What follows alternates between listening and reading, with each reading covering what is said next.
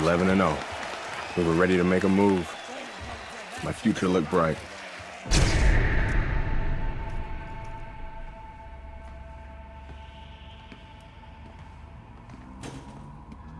Nice place.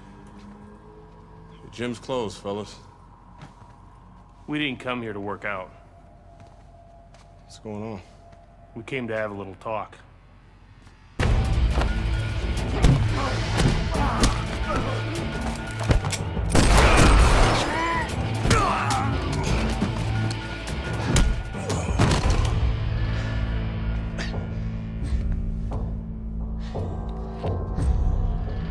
I thought they were McQueen's thugs, but they were cops. Dirty cops on McQueen's payroll. Wrong fucking move, kid. Wrong fucking move.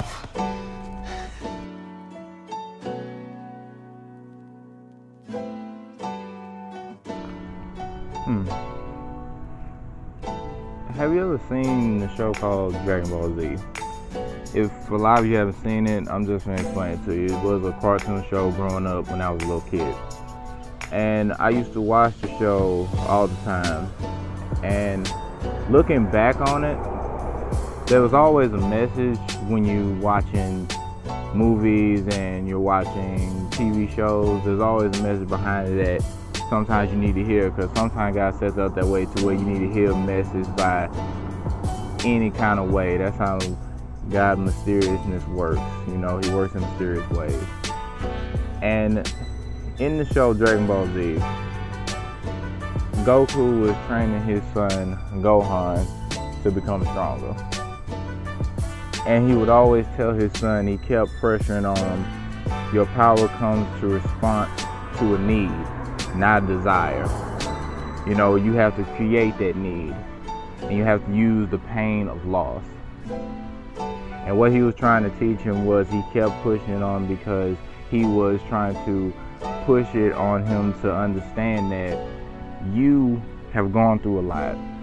You have been pushed to the limit. You will keep being pushed. You are experiencing so much pain in your life. You are experiencing so many things, and now the pressure's on you to try to defeat an enemy that is so strong that you don't even think you can win.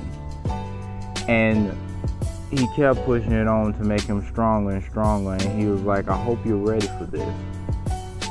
And that's the message for today. Is called the pain of loss.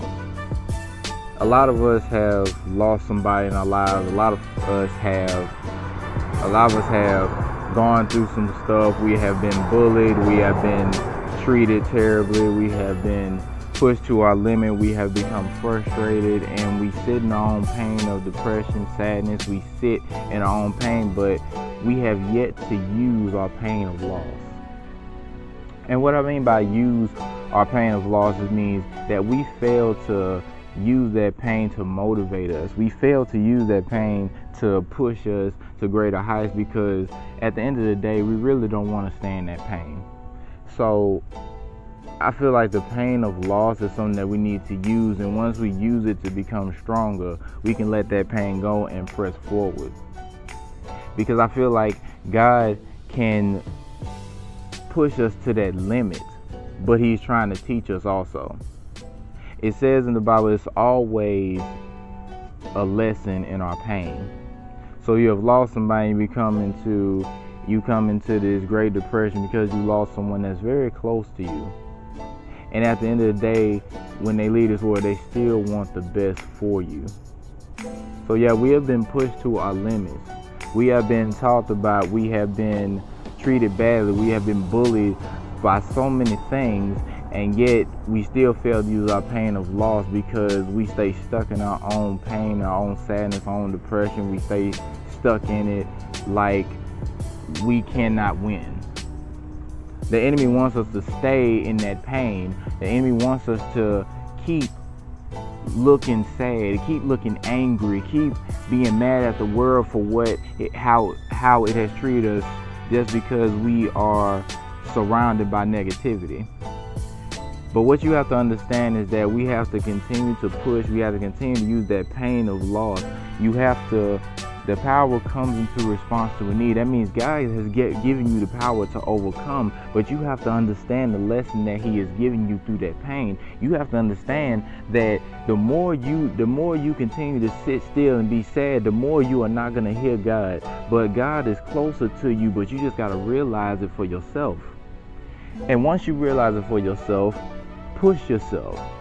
Push yourself to greater heights. Motivate yourself. Surround yourself by people who understand that pain is not easy to overcome. It is hard. It is difficult.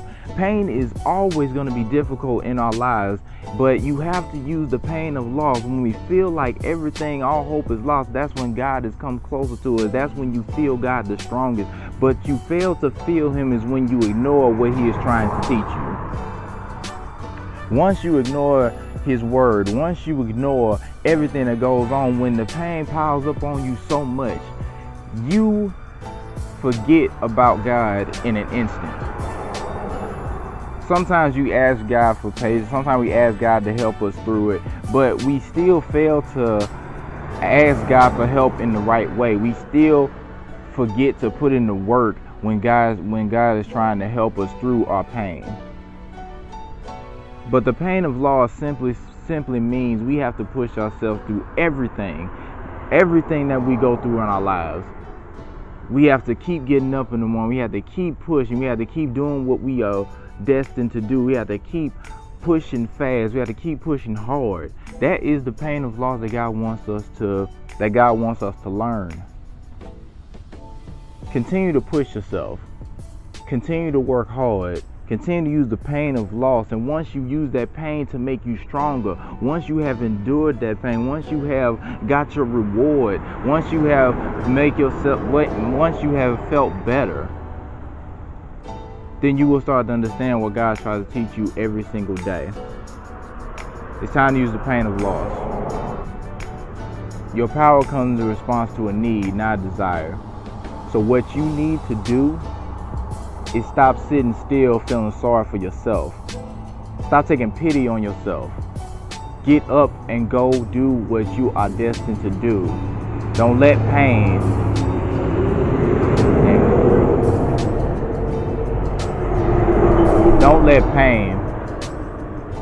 drive you to depression. Don't let pain drive you to a place where you don't want to be. Because at the end of the day, you don't want to stay there. Keep pushing for greater. Your power's already in there. It's time to bring it out.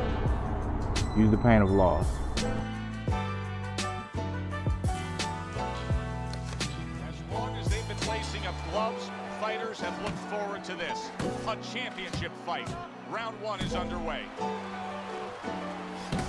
Well, we're just underway here, and you can already sense the type of fight we're going to have. These are two guys that have flat out said it. They have come to get the other man. And they're not lying. What's the worst kind of situation you can get yourself into when you're fighting a guy who you know has superior hand speed? You start thinking too much, Joe. You start second-guessing yourself. You start being a little hesitant. Solid left, big shot. Great combination. He is down on the mat.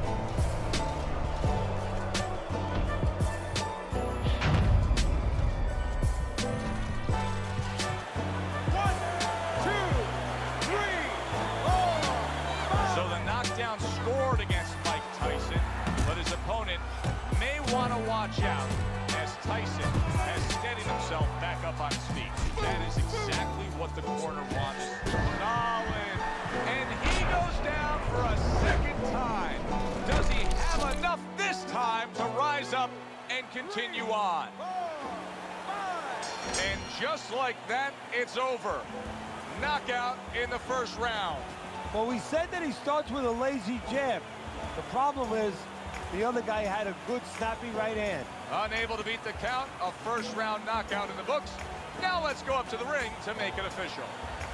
By way of knockout, your winner and still champion of the world,